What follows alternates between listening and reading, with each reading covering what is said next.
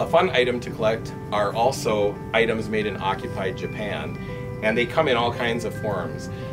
What occupied Japan is the time period that the US occupied Japan after World War II. So that's about 1945 to 1952.